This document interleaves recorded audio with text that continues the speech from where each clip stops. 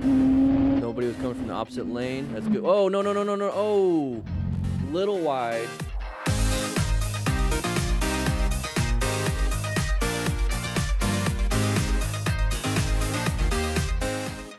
All right, Ninja 400 guy. Not trying to overtake the bikers in a way, eventually almost crashing to them. Okay, there's nothing wrong with doing that thing, but that right there is a little dumb stuff. So that car, very good, very good. Move over, let the idiot get in front. All right, it probably was a mistake. Hey, music off. Told Cardo to put his music off. Are you blind? No, no. What happened? Okay, what is that? I should have stopped. You didn't see two bikes. No, didn't see two bikes. Didn't see two bikes even with movement. So sometimes stuff can happen like that. But Yeah, he was so close to you and I kind of want to see what happened really. All right, here we go. The driver's So moving around like this. Now the driver could possibly think that this motorcycle rider is going to turn left. You know, so it's like I'm going to switch my lanes and get in here. But then, the rider got back into it. I'm giving them way too much benefit of the doubt because he did just try to split between everybody. Either way, not good. Now, one thing we can point out here is look at the light on the ground. So take a look at the light on the ground. It's a little bit of light here, a little bit of light here, nothing crazy.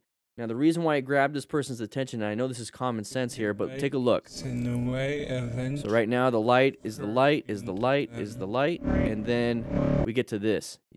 Massive amount of light. Massive amount of light. You can even see the shadow of us. You can see the light in the mirror, but look at all this extra light. That's going to let you know somebody's coming up behind you, and you got to take some type of evasive action. If you had to, you could swerve left. Don't hit this vehicle, so you're going to have to swerve right again and get back in your lane. But when it comes to this stuff right here, guys slam the brakes, and we're looking back. Now it's time to look forward to get ourselves out of there. Not much we could have done. Now, when we get up to here, now listen to the two different people talking. So the friend, hey, Warren Traveler, thank you for the $9.99 donation. Don't mind me, just your friendly neighborhood, Warren. Good to have you here, man. So when we get up to here, think about what these people are saying. So the buddy is upset, saying, what the hell are you doing? And then the motorcycle rider that's talking right now asking what happened. So I would move more towards the, hey, what happened? Because when you say what's wrong with you or something like that, you just put the other person on edge. Hey, Cardo, music off. That's one thing I like about Cardo. What was that? So what was that? Are you blind? No, no. Are you blind versus, hey, what was that? So it's all about how you first interact with somebody that's going to put them on defensive mode. And it's up to you if you want to even have this conversation with them. All right, we're going to move on to this one. Not much we can do on that one. All right, so lane filtering. This is definitely not United States, but lane filtering with this amount of traffic, no bueno. We're going to talk real quick. Hey, don't do that, buddy. We're going to talk real quick about the pattern that we see and what you need to watch out for, whether you're lane filtering or traveling on the road itself, okay? So lane filtering, major hazards, not really able to swerve left or right. You can only brake or accelerate. Not a lot of line of sight. Bad for planning your ride. Bad for positioning everything. But in different cultures and different areas, it happens. So we're going to get forward a little bit. Now, take a look at this pattern. So this is the moment the vehicle decided to turn left. Now, we're going to talk about why, okay? Big open spot, big long line. If you're in a big long line and there's a big open spot right here, wouldn't you want to switch over? So whenever you see this big open line, big open spot right here. So get this out of your mind right now. Just don't even look at this part. Big open spot right here. When you see that, that is the pattern that is going to put you in an orange stage maneuver. Okay, so you're going to be orange staged right over there, specifically identified a threat or an interest or a focus, something. You recognize the pattern. That right there is the pattern. So once you recognize that, you're already doing the reaction. You're already getting your hands on the brakes, about to squeeze. You're ready to do it if you need to. So you're already in orange stage when you see a pattern like this. When you're just regular riding, but when you are lane filtering, you should already be doing that because it's already a dangerous spot, right? Lane filtering is automatic orange stage because it's a hazardous type situation. So once you see this pattern and the fact that you're already in orange stage, you should be prepped and ready for this. Also, one thing that does play into this, if you go too fast, remember what I said, you can't swerve left, can't swerve right, you can only accelerate and decelerate because of poor line of sight, poor positioning, everything. So if you can only brake and accelerate, what speed should you be going right now? You should be going the speed that you can stop in time for something like this. Because you can always accelerate. It's very hard to decelerate nice and smooth, especially if you're riding on the lines. It's paint. So right here, he sees this, was able to brake in time, so he was doing the appropriate speed. He did see what was happening. He did see the vehicle come out, did do a red stage maneuver, did very good. But we also got agitated. We got pissed off because we got surprised.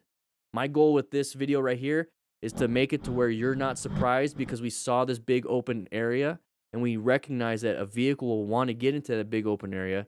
So now we're going to anticipate somebody's going to go into that big open area. So now we're not going to be surprised when somebody does. We're just going to squeeze the brakes and go on with our day. But we get surprised and we're going to be pissed and we're going to do this right here. Don't do that.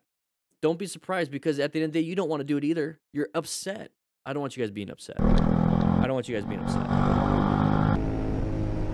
Nighttime riding, hazardous situation. This motorcycle rider was a little bit of a dum-dum. The other one, not the one that's with the camera. It almost looked like we froze a little bit. We slowed down probably because we rolled out the throttle, but I don't think we applied the brakes. Almost crashed. Yeah. Good to know why we almost crash, why we have close calls, so we can prevent close calls. Because if we prevent a close call, there's a good chance we can prevent a crash. Okay. So it looks like the rider up front went from the far right lane to the far left lane right before an intersection to turn left. Okay, not paying attention. So there's the brakes on the motorcycle rider. Now remember, we talk about intersections, automatic orange stage should be prepped and ready for a lot of things. Now, why are we applying the brakes on a green light? Uncommon thing in a common situation. Just go ahead and sit back. We're going 73 miles per hour also. I don't think this is a 73 mile per hour area. So we also have speeding involved. So we are probably doing just as bad as the rider up front. We're hauling ass and we almost hit that rider. So if we were just going the normal speed or the speed limit, this would probably not have been an issue. So what we could do here to change our outcome to where this is not even a video anymore is to just do a speed limit. Watch out for dum-dums that do some dum-dum things. Intersections, automatic orange stage. Nighttime, low visibility. So just do the speed limit. Get yourself out of there.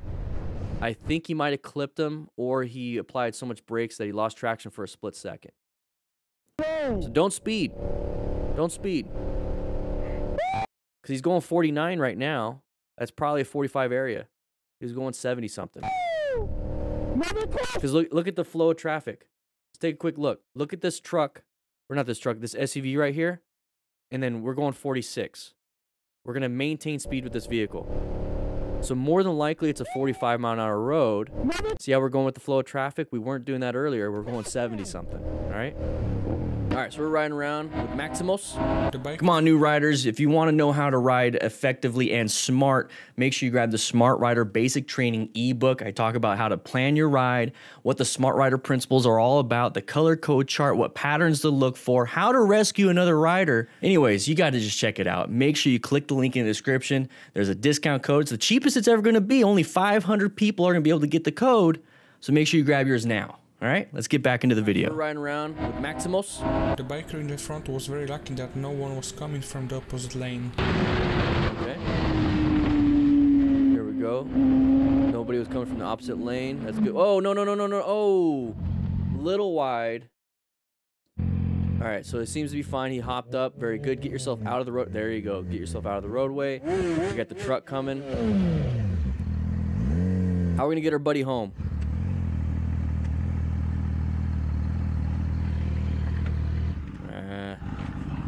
Got a ram mount. That's the problem.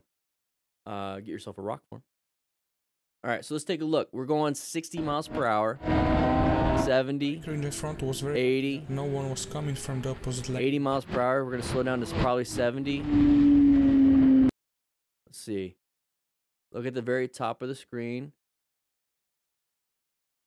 It's a little dark, I know.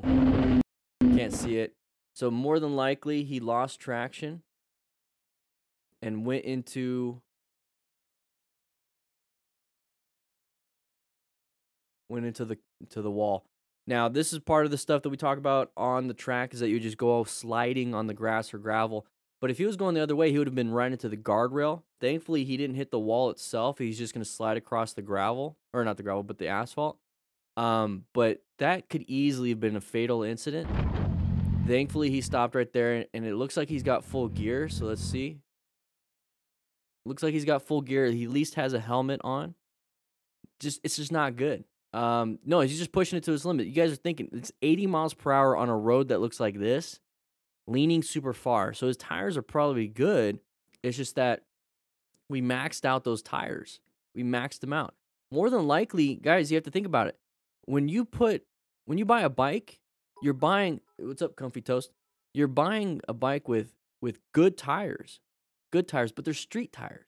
They're not racing tires. They're not tires that are designed to get crazy, crazy, crazy grip. They're designed to give you at least some mileage on them, so you're not spending too much money. Now, you could always upgrade and get race tires, but they're going to last like 1,500 miles.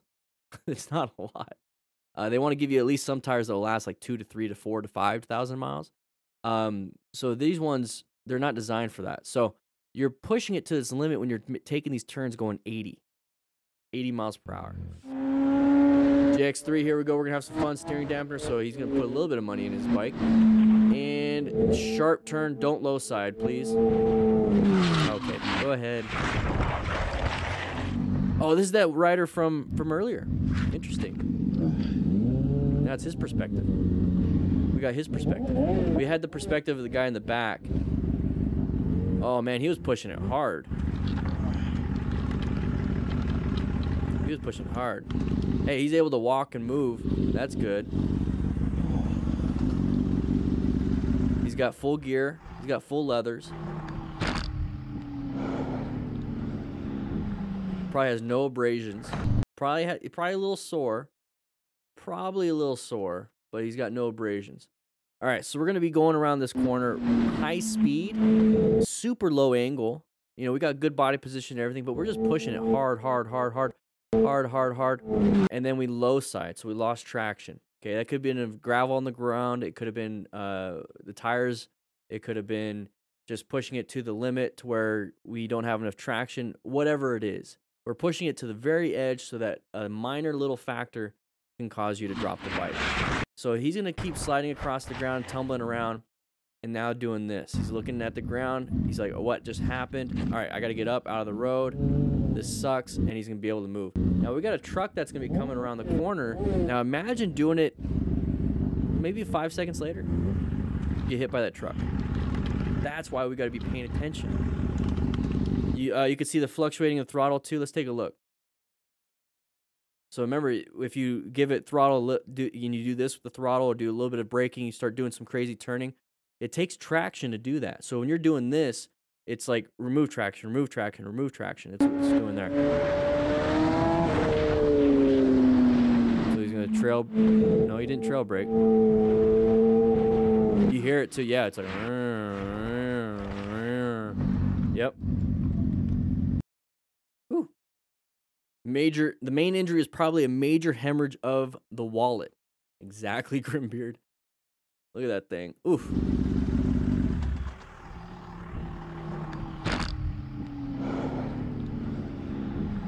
No buenos. All right, here we go. Cool breeze. Once again, side of the vehicle right here. It's gonna take our lane, non-issue. We're gonna probably either get in the next lane or let that person do his dum-dum stuff. Oh, there you go. Don't get too close to the dum-dum. All right, take the left if you want.